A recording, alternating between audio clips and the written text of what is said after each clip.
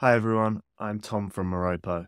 Today I'm going to show you how we can improve the end-to-end mobile testing process using Expo and Moropo.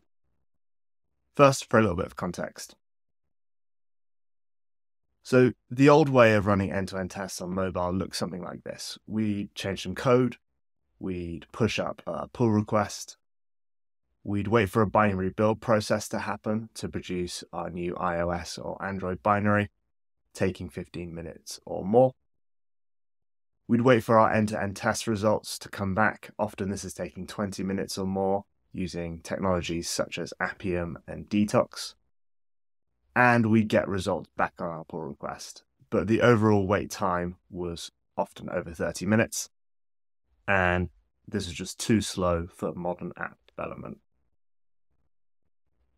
Now, the new way looks a little bit like this. We're still going to change some code. We're still going to push up that pull request. But instead of performing a binary build, we're actually just going to do an EAS update. That's only going to take a few minutes. And instead of running through a lengthy end-to-end testing process, we're going to use Moropo to quickly test our app. And what that means is that we can get results back on our pull request in under 15 minutes, much quicker feedback cycle, and enable us to get on with a lot more app development. So the first thing I need to do to make this work is set up my Expo app. I've got an Expo app here in VS Code. Initially, what I need to go and do is build a Expo dev client. I can do that with the EAS build command. I've got a profile set up called Development Simulator. In this case, I'm going to be building for iOS, but these same steps apply just the same for Android. EAS is then going to go and take my bundle and build my dev client.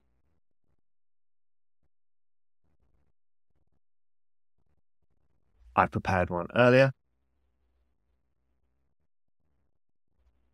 I've downloaded this, and this is what we're going to be using later in Moropo. So next, I need to also make sure I've got a channel published in my Expo account. So for that purposes, I'm going to use EAS update command with the channel flag. And here I'm going to call this channel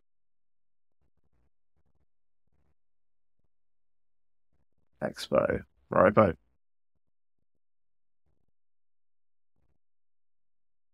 Run the EAS update process.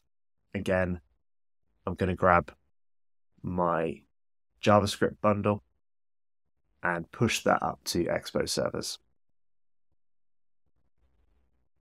Great, now that publish is complete, I can go and click on this link to go and open this inside my Expo account. And here you can see the update has occurred. And the channel Expo Moropo has been created as well. So that's everything I need to do in Expo right now. Now I can switch over into Moropo. I'm just in moropo.com and I've followed the link to sign up. I've added in my account details. My app is called Classy Mall.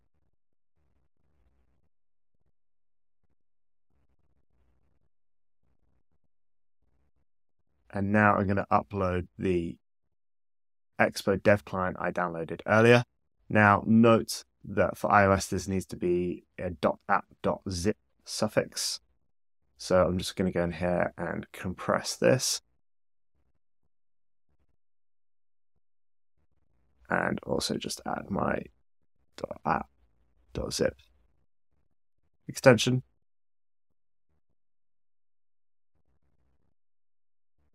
And drag that in to upload. I'm not going to set up any notifications right now, but I am going to set up the Expo integration. So the first thing I need to do here is get my Expo token. I can get that from my Expo account. If I head back to my dashboard, down to access tokens, I can create a new token here. Moropo integration. copy that token into my Moropo account.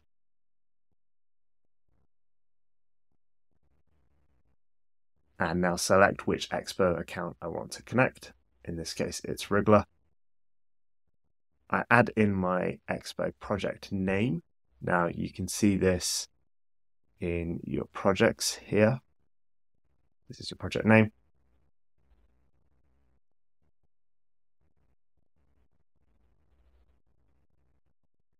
Search release channels using EAS update.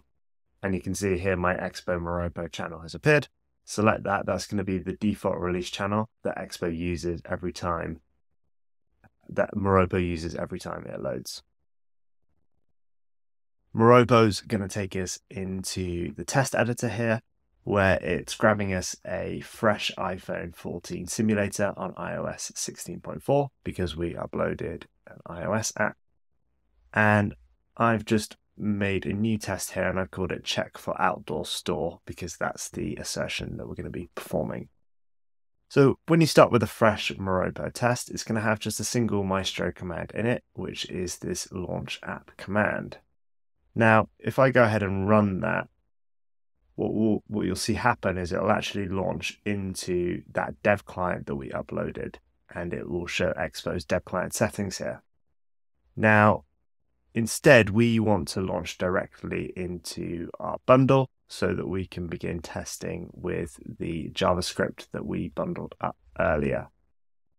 So instead, what we're going to be doing is copying this command from the docs here, switch into script mode, paste that in. And this command uses two variables that exist inside Moropo. One is the bundle ID. That's the app identifier that we've pulled directly from the binary. And the second is the Expo release channel. And that is the release channel that we configured when we set up the integration. So if I play that instead, what we'll see is that it's actually going to open up my app. I need to perform a tap on for this modal.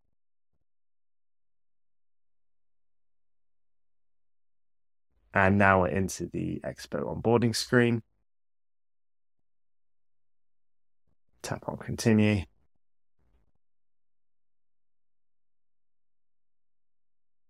And then I want to just swipe down to get rid of this bottom sheet here.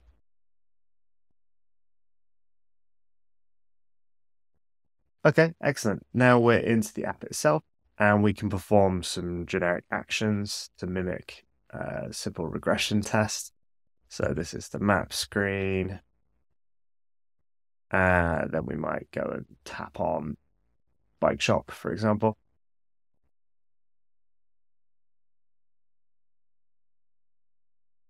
Let's say we take another screenshot. Shot. We could then go and scroll. Take another screenshot. Call this one opening hours. And then finally, we could tap back to go to the map screen and perform our assertion. In this case, all I'm going to do is assert visible, the outdoor store is present. And you can see where I've picked up the selector here. Moropo is just choosing this ID of garden shops. Now, in my case, I don't want to use the ID, although the ID is obviously going to be reliable for tapping on things. In this case, I'm just asserting that the text is correct. So I'm going to change this selector type from ID to text and put outdoor store there. Excellent. So save that test and get everything set up. CI. The first thing I need to do is add a scheduled test run. So this is to tell Moropo that there's going to be a connection, and that connection is to CI/CD.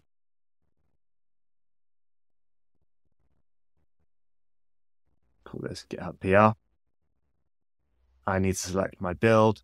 In this case, I'll just choose the latest iOS build. That's the dev client I uploaded earlier. I will select an iPhone. And I'm just going to say all tests. So just a basic suite. I'm going to run every test I want to.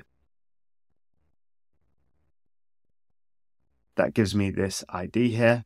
And this is what I'm going to use later in my GitHub action configuration. Excellent. So the next thing I need to do is configure my GitHub action. And there's a few different steps that need to happen here. The first is around pull requests. So I need to make sure that I have write access. That's because Moropo is going to write a comment into my pull request with the test results in it. Then I'm going to use Expo's GitHub action. I need to provide it with an Expo token, and that needs to be added into my GitHub secrets. I can get one of those the same way I did earlier by heading to access tokens, create a new token, GitHub. Copy that token and then add that into the secrets of my repository.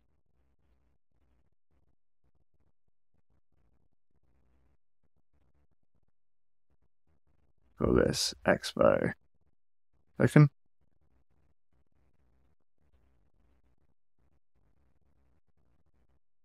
And that's secrets.expo token. Then we install our dependencies, and then we're going to create a preview.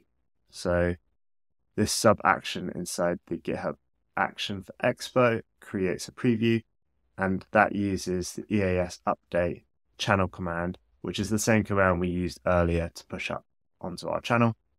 Except this time, instead of me calling it Moropo Expo, I'm going to call it this pull request head reference, which is being pulled from GitHub. So that's a unique reference straight from GitHub. And then I'm going to hook up my Moropo action. So this is the action trigger test run at v2. And there's a couple of secrets that I need to add here as well. The first is that I need this Moropo API key inside my GitHub. I can get that by going back to Moropo, head to my API keys, copy my API key from here, and add that in as a repository secret as well. Moropo API key. So that's that added in. I also need to pass in my scheduled test ID into the action configuration. So if I head back to my scheduled test, copy that ID from my GitHub PR schedule, paste that in. And finally, I also need my Expo project ID. This is a UID that exists inside your Expo dashboard. The projects, click on my project, in this case, Classy More, and here you can see the ID. So copy that and paste that in there. And this is the bit that Moropo was doing the work for us earlier, where it's forming the release channel URL. And this is the format you need. This is included in the docs for this particular action. So you should be able to copy and paste and form it yourself relatively easily. Excellent. So that's everything that we need for our Moropo PR action. The last bit I'm going to do before we push this up to GitHub is introduce a regression. So if you remember earlier, we're asserting the outdoor store is spelled correctly. Now I'm just going to change that T to an R, so it says outdoor store. And that should therefore make our test fail. So we've got two changes. Let's go and push those up.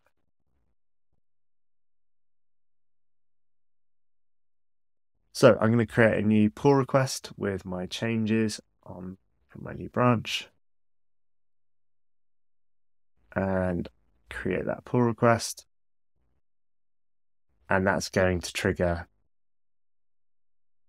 the Moropo action that we created, this GitHub action. So if I click details on this, I can see it running through the setup process. We're now publishing to EAS, setting up EAS rather. And then we're going to install our dependencies, and then we're going to perform our EAS update to publish our bundle.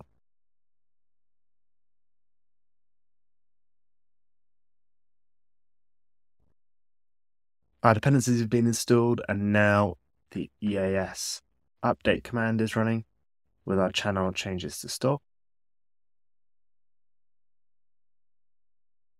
That's pulled in from the GitHub head reference. This create preview step usually takes around 50 seconds. In this case, it took 53 seconds. And now we've successfully triggered our test run. Here is our test run, check for outdoor store, running on iPhone 15 17.2. And this test is in progress at the moment inside Moropo's cloud.